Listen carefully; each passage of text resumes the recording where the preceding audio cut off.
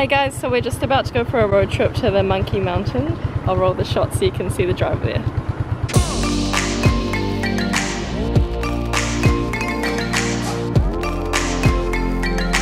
So we've just been driving for about 20 minutes and we just had to stop because look at these views, they're like ridiculous.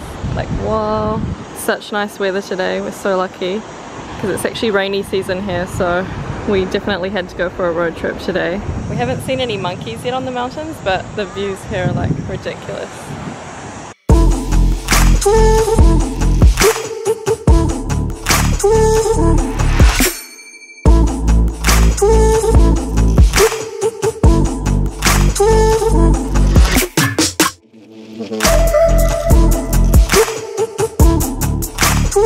So we just pulled up to the Lady Buddha and this temple that's over there, and there's like so many tourists here, mostly like Chinese tourists, but we just saw like 3 big tour buses just come in, so there's like heaps of people here, which is so crazy because we just went from like over there where there's like no people and then there's like so many people here.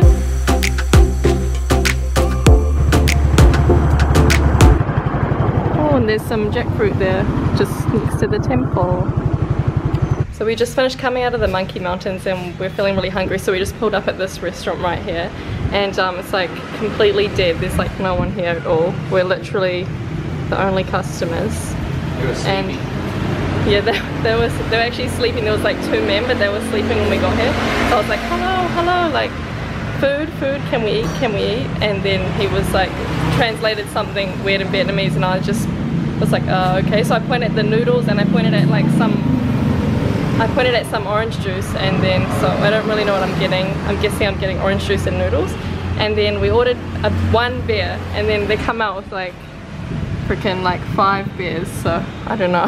Lost in translation, but we'll see what we'll be getting. Should be a surprise. So I don't really know what I'm eating, but it's like some kind of seafood, so I'll just give it a go.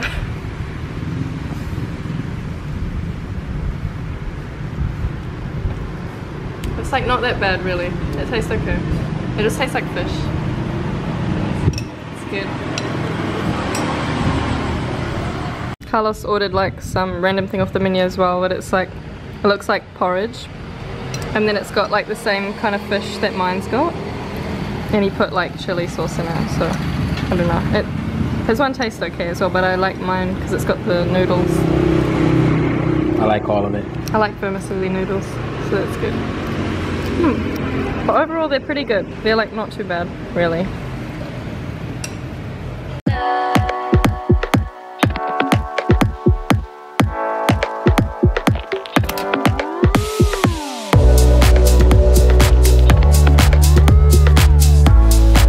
So over there's like people, these little things on the water. There's actually houses. People live in these little tin houses on the water. They're fishermen because there's a fishing boat.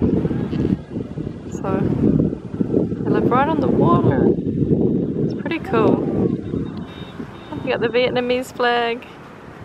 Cute. There's such a gorgeous mountain right there as well. It's so pretty. Look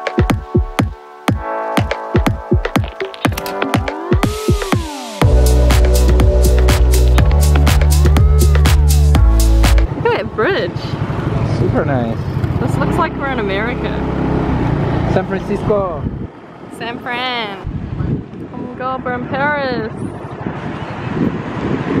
No, we're just in Vietnam, guys.